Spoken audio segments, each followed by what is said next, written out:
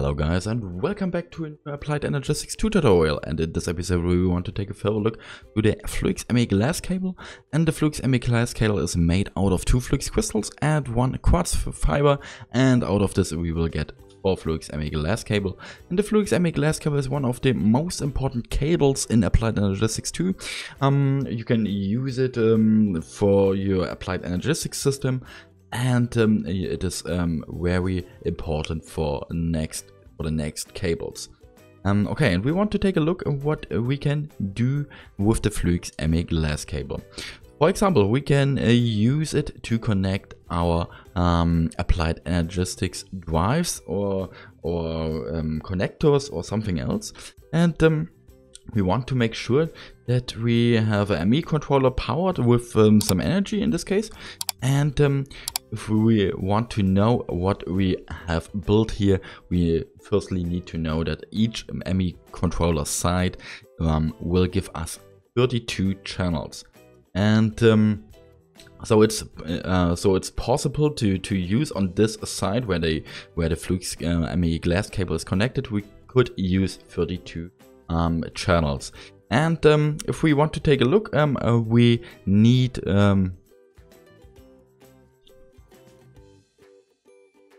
start again in 1, 2, and 3. Hello guys and welcome back to a new Applied Energistics tutorial. And in this episode we want to take a further look to the Fluix ME Glass Cable. This cable is made out of 2 Fluix crystals and 1 quartz fiber, and we want to take a look what we can do with the Fluix ME Glass Cable. We can use it to connect some machines in Applied Energistics 2, and we will need it later for advanced crafting recipes for a lot of cables. And for this I created an energy network here, and we have a powered ME controller.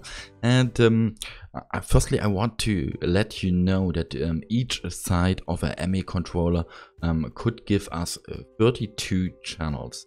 That means we can use a channel to connect one device from Applied Energistics. So, but the Fluix ME Glass Cable is limited to transfer a maximum of 8 channels.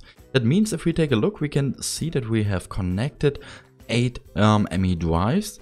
And if we remove this cable, we can see that we disconnected these ME drives, and we have on our Fluix ME Glass Cable here 4 channels. If we connect it, we have 8 channels into it. Okay, and if we take a look, we can see that the 9th ME drive isn't connected, because we can only transfer a maximum of 8 devices or channels over this Fluix ME Glass Cable. The far away device will go offline.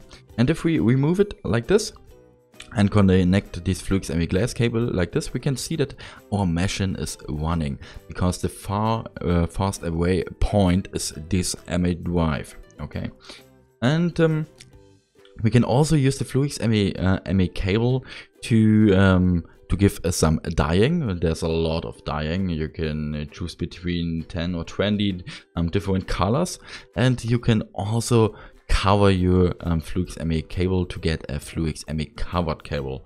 And the Fluix ME covered cable is a very important crafting resource to get a lot of higher tier cables. And yeah, that's all. Thanks for watching, and bye.